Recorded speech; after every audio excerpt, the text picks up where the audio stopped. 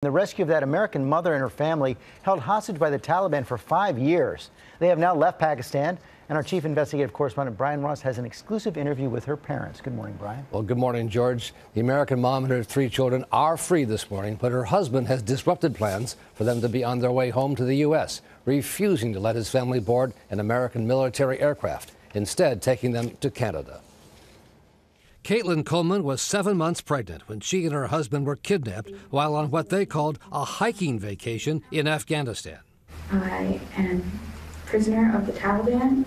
Over 5 years of captivity, she gave birth to 3 children who became America's littlest hostages. On one of her hostage tapes, she said the Taliban was threatening to execute them. They are willing to kill us, willing to kill women, to kill children, to kill whomever. And hostage videos over the years showed their plight worsening, subjected to mistreatment and physical abuse. My children have seen their mother defiled. And the ordeal took its toll on her parents in Stewartstown, Pennsylvania. This morning, Linda Coleman tells ABC News about that first phone call with her freed daughter. It was incredible, you know. I've been waiting to hear that voice for so long, and then to hear her voice and have it sound exactly like the last time I talked to her.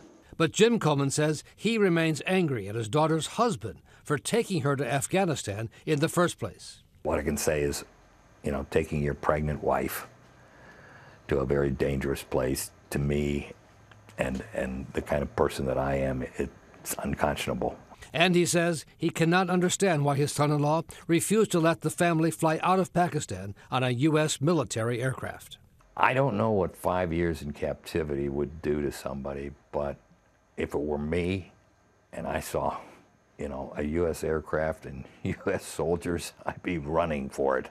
New details of the Pakistani military mission reveal the top-secret operation in a mountainous area near the border with Afghanistan was based on intelligence provided by the U.S. Pakistan was recently accused by President Trump of giving safe haven to terrorists. But Thursday, the president praised Pakistan and thanked them. They worked very hard on this, and I believe they're starting to respect the United States again. Coleman's father says President Trump does deserve great credit for his daughter's release, but he says he can't understand why his son-in-law is now taking the family to Canada and not the U.S.